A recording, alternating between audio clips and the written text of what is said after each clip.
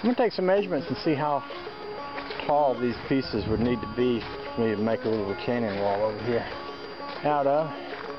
I'll probably get a shovel, and I may take the time to make up a little trailer that I can pull behind the lawnmower. I was thinking I could shovel this into a little trailer and haul it around easier than I could wheelbarrow it around. And I've got the makings of a trailer almost put together around there, so it wouldn't take too much to make one up. And then, yeah, maybe we'll put some of these in place. If we had a retaining wall in place out to here, then I could run fence out through yonder.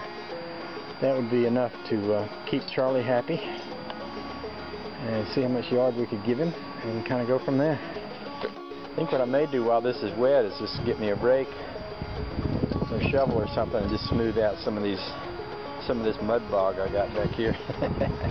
Honey Babe's about to start helping me. She's going to rake down this mud hole that I made out here, and I think what I'm going to do is take the plow off the Jeep again, go out back and get Dad's trailer. I thought about building a trailer for the John Deere, but it's just the amount of time it would take me to build it would mean I wouldn't be working on this, and I'd love to get this done this weekend.